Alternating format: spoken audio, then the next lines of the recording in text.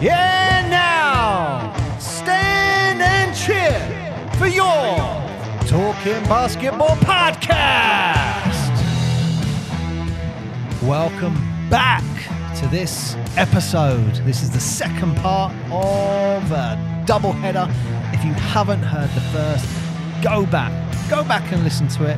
If you can't be bothered, that's all right. Just keep listening to this one, and hopefully you enjoy it. And don't forget, like and subscribe. I hate it when people say that.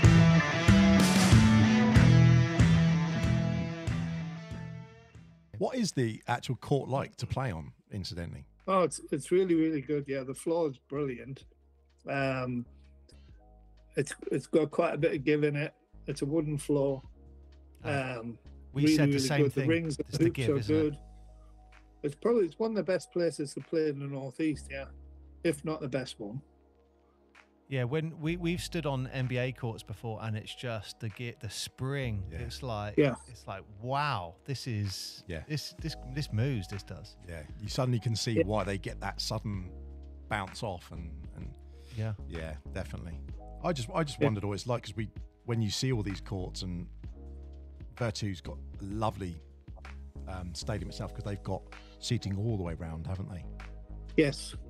Because some of the ones we were looking at have got the seating on both sides, but not on the ends. Yeah. Which always confuses me. You think, why would you not put seating at the ends? But Well, here you go, Mark. You hasn't know, got the runoff. Keith is always Yes. always He's always at the Newcastle Eagles game. So he puts these videos online. That's just that's one of the games. Then warming up. But I mean, look at that. Now That looks quality, doesn't it? Keith, I will say, Paul's favourite, you might have heard on some of the podcasts, he loves a hangar, like the aircraft hangar kind of setup. But that looks so similar with the really high ceiling. Yeah. What's the atmosphere Oh. like when the game's on? It's really, really good because it's not too big a space, but I think it seats about 2,800. And most of the BBL games are pretty much sold out. So there's only a handful of seats, if any. That's going to be getting noisy. That's going to be getting noisy. loud. Yeah. It is loud. And Especially during free throws. That encourage a lot of noise during free throws. But only at one end for some reason. I'm not sure why that is.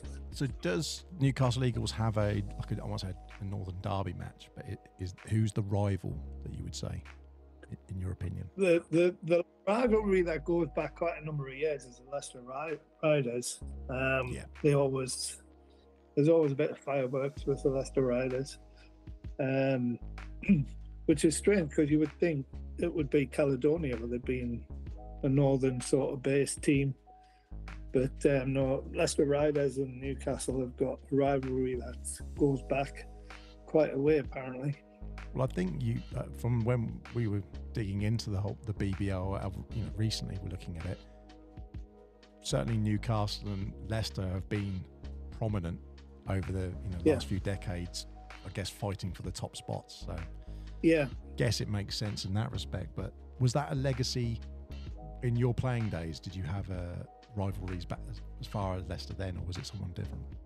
Well, in our league, we had a local rival. So at the same time, Newcastle had a team in that was Gateshead, which was literally across the water. So that was the main rivalry, was the Newcastle Gateshead games. Fantastic. Because we had a memorial game a few months back, didn't we? For the legend Mickey Byrne. Yeah. And that was the Portsmouth team versus the Solent Kestrels team, which was nice having that sort of Solent derby kind of set up. And we want to encourage that sort of thing. We like to encourage that sort of thing. We felt that some of that was missing a little bit in the BBL from what we could see from the outside. There wasn't as obvious matchups as maybe in, say, the NBA. There's certain historic rivalries. We couldn't find the obvious links necessarily. Yeah, I mean, do you think the BBL will expand like much bigger than it is? Because it's currently 10 teams. I know they're talking about like the Reading Rockets coming in. I think you've got Birmingham. Is it a Birmingham team? And then there was a third, wasn't there? I read about a third. There was. Or did we just make that up because it was the something Rebels who had 1,000 people? No, that's something completely different. I think that's there was a third. Essex Rebels. But do you think it's going to expand sooner? I don't know. It would be good if it did. I think the only constraint is finance for the people coming in. Really, yeah. I can't see it being a cheap operation to do a season in the BBL. But it would be nice to have more teams. Yeah, definitely. And I think when it's National League, I still think there's a lot of, what's the word to use? Goodwill.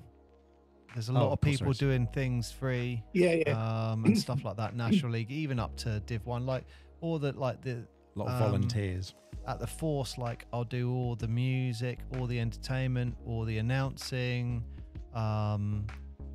If there's we like things like this, like we're not getting anything. We're just doing it for the love of the game. Yeah. So when it goes to BBL, then everyone gets paid, is it, or is there still people doing it out of goodwill? I think there's still quite a lot of volunteers, just to keep the costs down. Because a lot of people just like to get involved just because they love the basketball. So, yeah. Excuse me.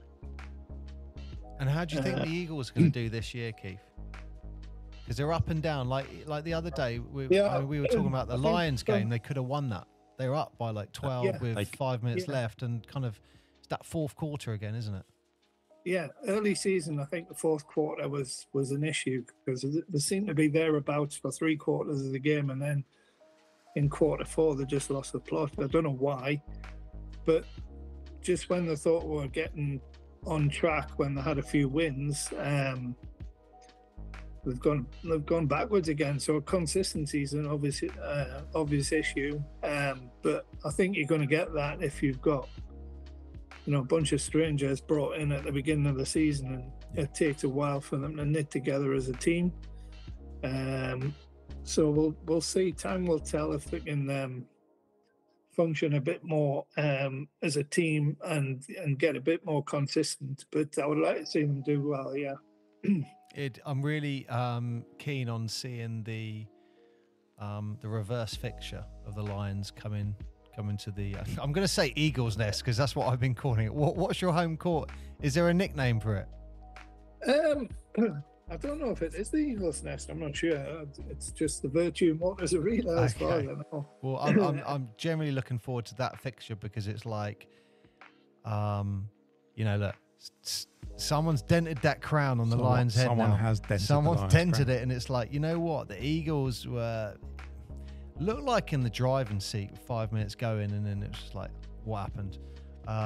London didn't win that; they lost it. Yeah. That was the thing, wasn't it?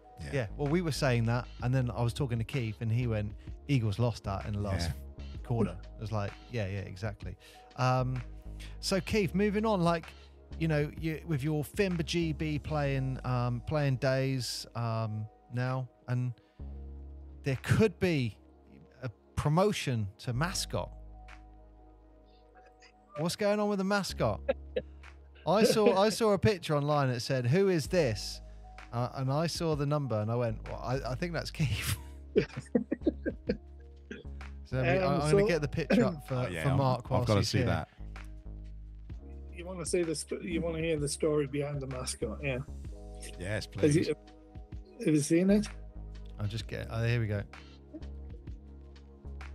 Oh, so what's who's the mascot for? It's the GB mascot. It's Leroy the Lion. Leroy the Lion. But yeah, so he sometimes makes an appearance at all the GB games, men's and women's, seniors. Love it, and I like the ball as well. That's really cool. Fimber.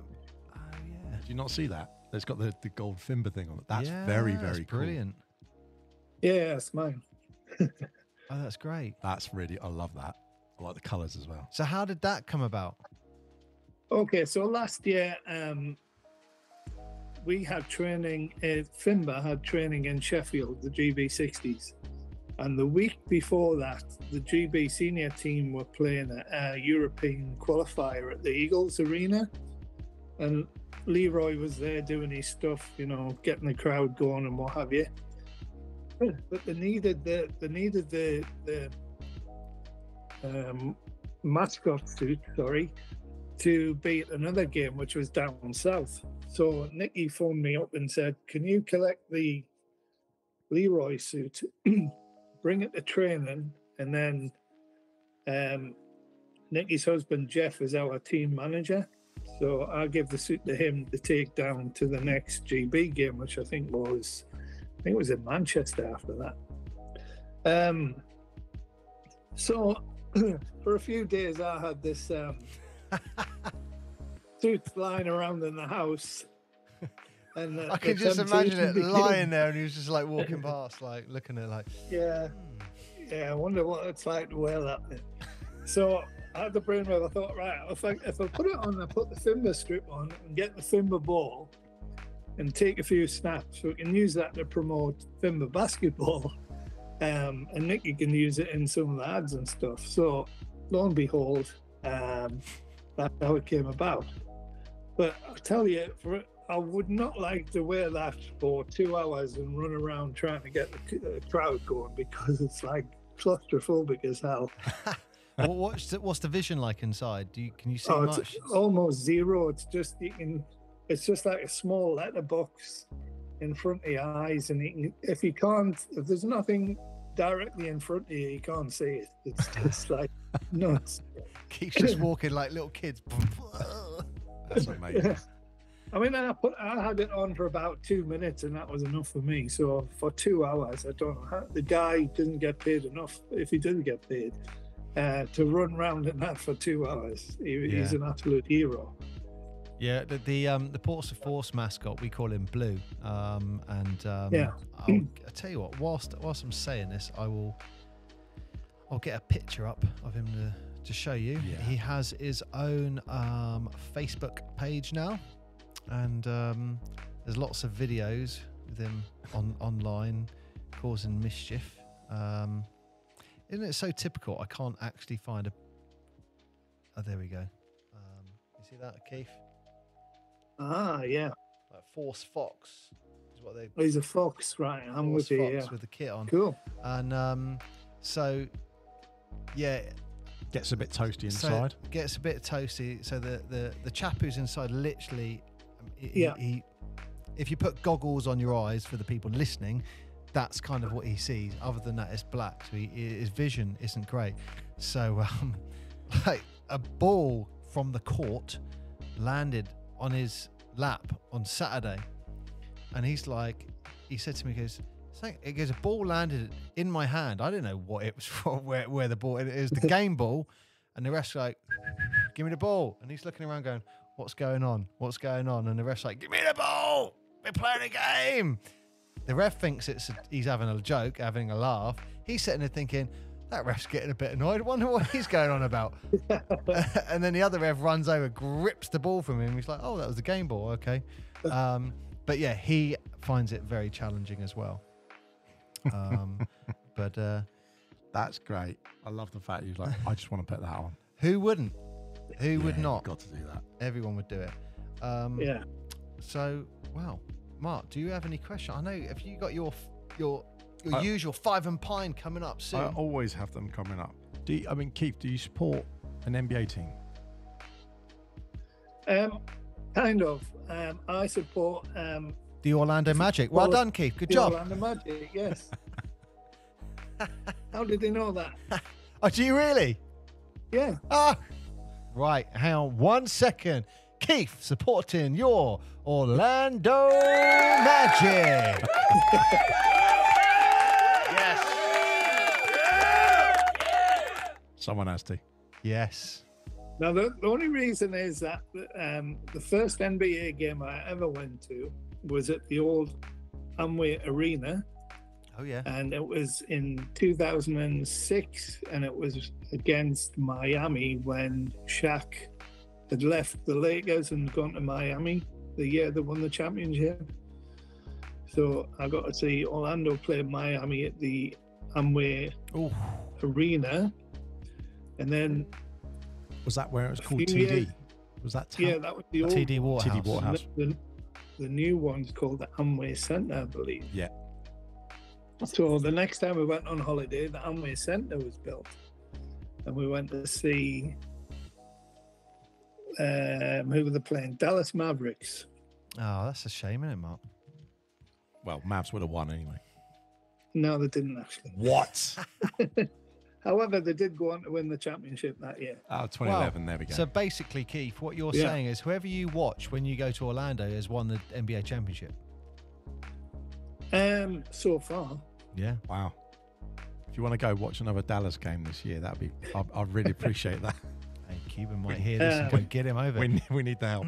No, I'm just trying to. Who won it in 20? Where did we go? 2019. Who won it in 2019? The Lakers. That was the Lakers 2020. because that was the bubble one. 2019, 2020. That was the bubble one. So that is. I mean, I've been to Orlando a few There's times. an asterisk on that. I don't care what they say. That was the only time I've not seen the NBA champions play when I've been in America. So like I was in LA, went to watch a game there when they won the championship. We're in Miami, and who do we watch? It was like I watched Detroit, and they won it that year in 2004, maybe. So yeah, Keith. It's your luck is still going. Mine got broken by LeBron. But it was going on for 20 years. A magic. I was like, literally, one of these guys is going to win the championship. But when we go to America, we do watch a lot of basketball. Like last time, we watched like 7 or 8 games. Really? Yeah. I have done 2 NBA games in one day. Really? Wow. Yeah. How did you do that? 2019, booked a trip to New York, having studied the fixtures, and on Black Friday, I think it was, the Brooklyn Nets were playing Minnesota at 12 o'clock on Black Friday, and then at 7:30, the New York Knicks were playing New Orleans Pelicans. I was thinking they're the only teams that could be nearby unless you had a flight booked, but yeah. Oh wow, that must be great. Yeah. I know people who've done the Nets when they were New Jersey Nets and the Knicks. I think they did that. Yeah, it's just it's a 10-minute subway ride between the 2 stadiums, really. Oh, that's very cool. And that would have literally been the same time we were out there, actually, because Keith said around 2019. 2019. Well, October, November 2019, we were in Orlando. Yeah. Yes, indeedy. But yeah, there were some good games there if we watched them. But New York, the only other NBA games I've been to were the ones when they had them in London. You remember? Yeah. At the O2. Yep. Yeah, we went to watch the Celtics play, and again, we watched the Celtics play, and they won the championship that year. Yep, they did. Yeah, they weren't bad. They were, but we've lost that now to Paris, haven't we? It's not in London anymore. It doesn't feel the same. It doesn't feel the same when you're in the NBA and you're there and you've got all the atmosphere, all the entertainment, all the razzmatazz, and then you see it in London, and it's just like the crowd interacts differently. So that is one of the things that I was really impressed with about watching the BBL and getting into it this year again. Seeing all the fans, like in Newcastle, like in what was the other one? I think it was Plymouth, the Pavilion. And when you see the crowds, and they're really getting into it, and everyone who's there, and they're packing out the stadiums, they're really making noise, and everyone's having a really good time. And you think, oh, okay, didn't really appreciate that was happening on because we haven't got their team. Exactly. And then when they go to say like the O2, it's just like, oh right, here I'm just watching 2 NBA. You don't have that passion. No. So I mean, we sat there and it's like, let's go Celtics, let's go, and it was quite I did not tame. It was quite tame. I'm not singing for the Celtics. But then let's say you then go down to the Motors Court. Yep. 2,500. That would probably be louder than it would the O2. Oh, that'd be NBA. definitely. Yeah, that'd be definitely.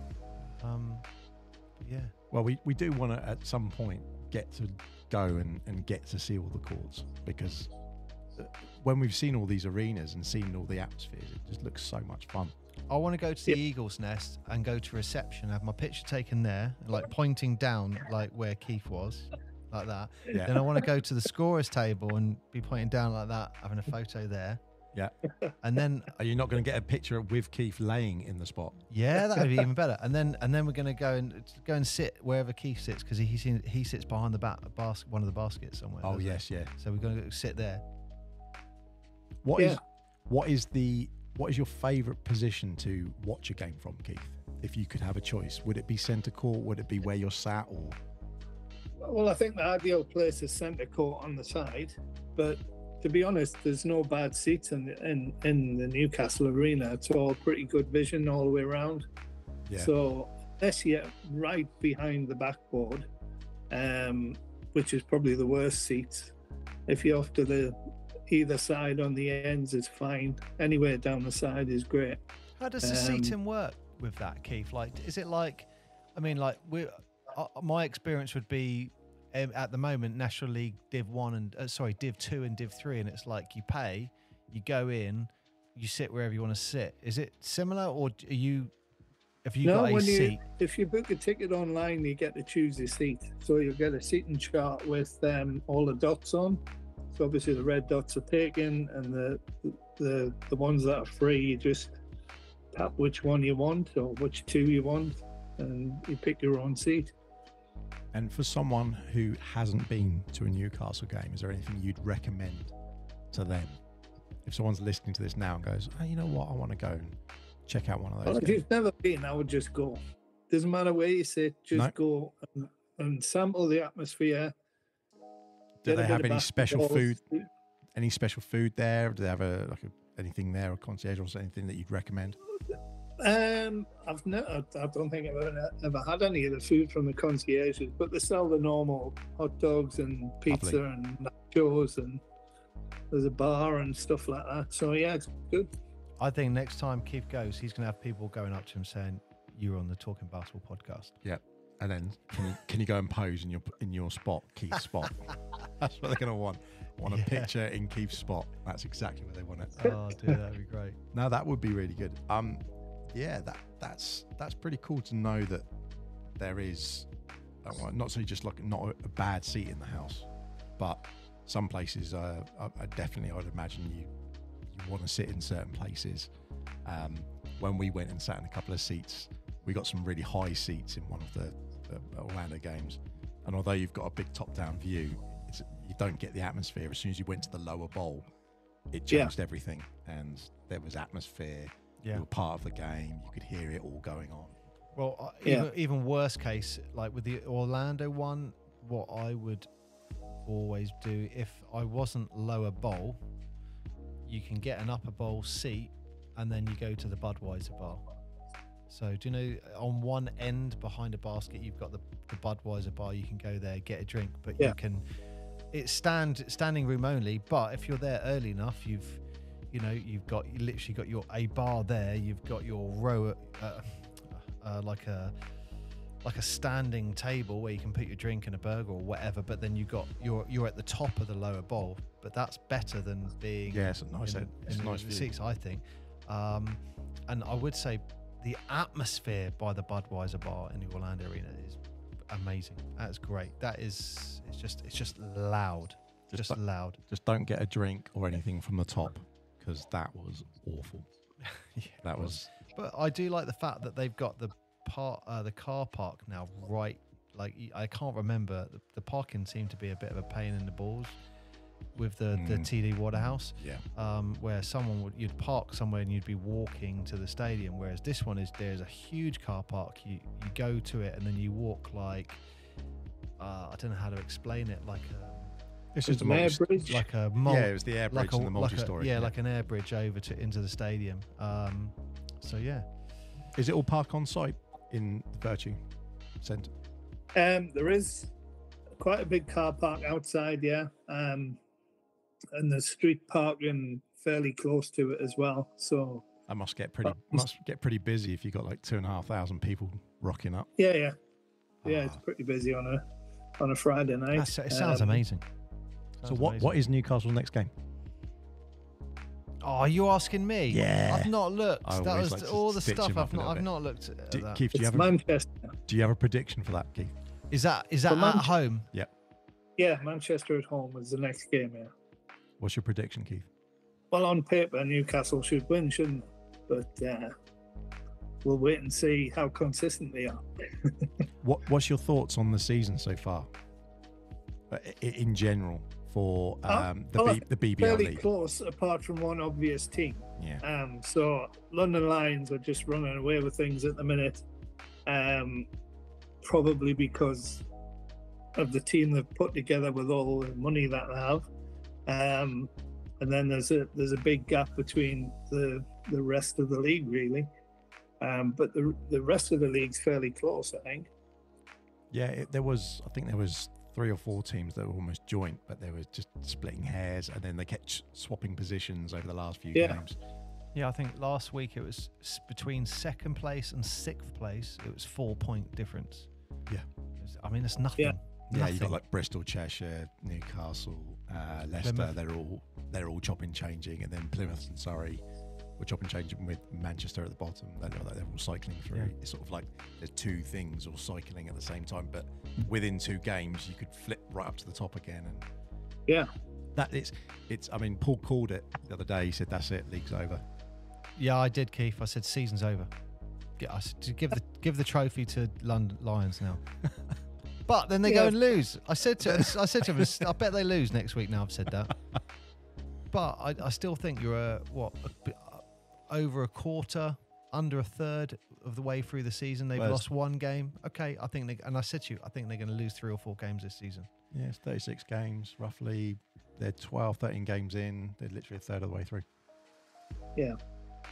But yeah, I've not looked at the stats of those games, that game yet, because I wanted to see if there's any big players missing, or because it's losing 20 after beating everyone is. I was like, what's just happened there? Well, apparently it wasn't a full squad, blah blah blah. But at the end of the day, they didn't win. Yeah. So, chalk it up to how you want it. I think it'd be good for the league if a few more people got some consistent wins against them now.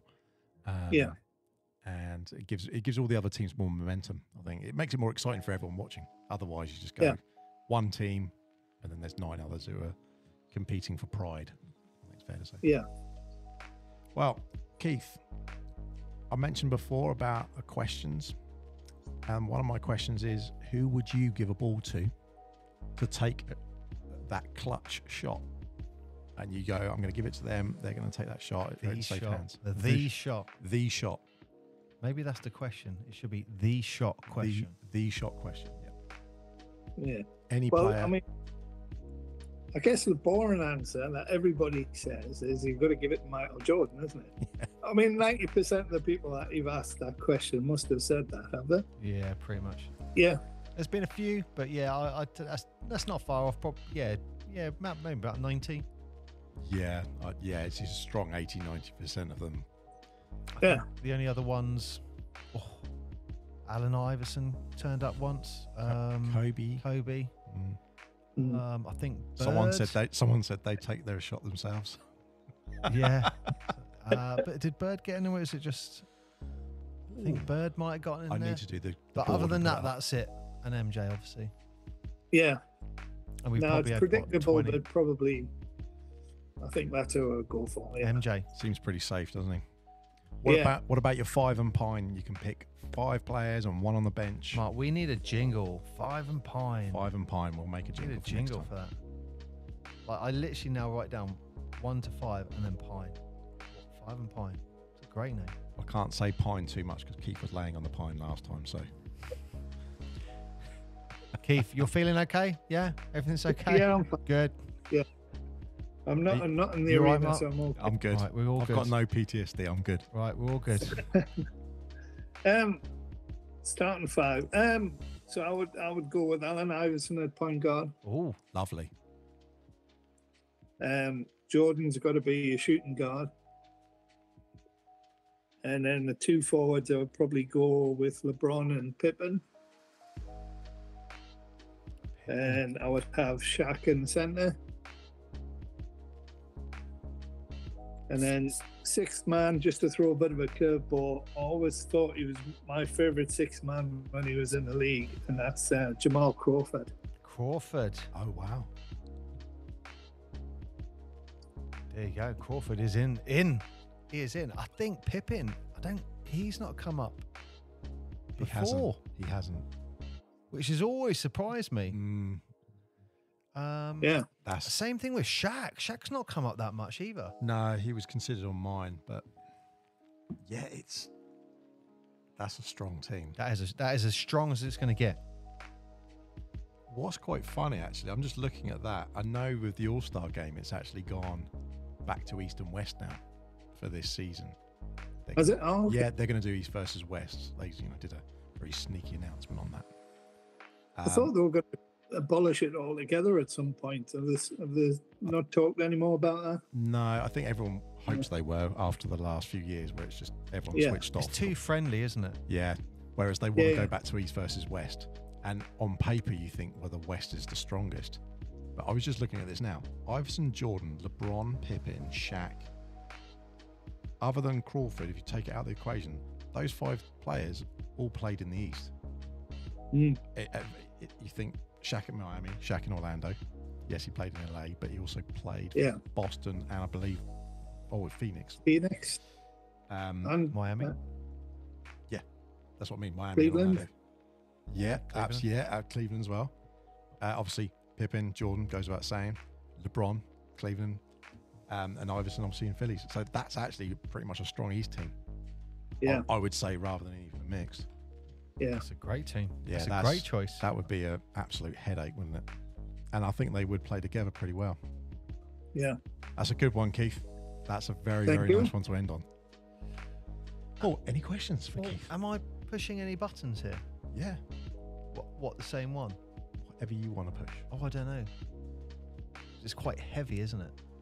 Oh, just put the top right, top left. There you go. There you go. Right, here we go. That's bottom left. Well, But- Keith, thank you very much for joining us today, and I'm sure all the listeners who tune in to this episode are going to enjoy it, especially know your story and that's how Appreciate we you started sharing that. talking and stuff like that, and it was just it's human, isn't it? It is, absolutely. And if everyone can club together and ask Paul Blake to get a commemorative plaque Yes. for you on the floor, just near that announcer's table. That's what we need to do. Paul, if you're going to listen to this, which obviously you will at some point, just get that commemorative plaque, put it down there for Keith. Yeah. Here almost lieth Keith. FIBA GB Almost. number 60. If I suppose if there's anyone interested in sponsoring FIBA GB, I tell you what, if you email UK Basketball, what is it again? UK Basketball Podcast at gmail.com. That's the one. UK Basketball Podcast at gmail.com. Email that and I will forward that email over to Nikki or Keith, whoever. So just touch on that quickly. So that means that someone listening to this could actually sponsor the GB team. Oh, of course they can. Yeah. Well, Mark, I thought you might. Yeah, no, I know. I thought you might do it through the Talking Basketball podcast. Well, we could do that, but it'd have to make a mascot of me with my face, and then Keith has to get in it. Hey, I haven't got a card with me, but it's once in a mascot great logo. suit for me, I'm not doing it. Keith, you've got a taste for it now. I can tell. You've got a taste for that. Hey, Mark, you could do a big sponsorship and say, I'm only going to do the sponsorship if Keith is the mascot for one game. That would be amazing. Yes, absolutely. But no, that's worth knowing. Anyone who's listening out there, if you do genuinely want to do to sponsor, it's not just your local league teams, which obviously if you aren't supporting, support them, or your national league teams, obviously get involved, but you can actually support the national team at lots of different age levels. And I think they would all definitely appreciate the support just as much as definitely the money, but the support's just as important. UK Basketball Podcast at gmail.com. Absolutely. Right, Keith, it's been an absolute pleasure. Thank you. And it goes without saying, if you haven't listened to all of our episodes previously, go back and check them out. We've got like 33, 34 episodes now, and we've got lots and lots more people lined up, Paul. How many have we got at the moment lined up? Too many to say, mate, but we got too many. He's multitasking, he's getting scared. Yeah, we got a few. Anyway, I've been Mark, he's been Paul. Thank you so much to Keith, and thank you everyone for listening. Tune in next time. I would just like to say a huge shout out to the Newcastle Eagles chairman, Paul Blake, for not having any badminton lines at the Eagles' Nest at the Virtue Motors Court. That is amazing. No badminton lines. Thank you. Your hatred for badminton just runs deep, isn't it? It's a terrible sport.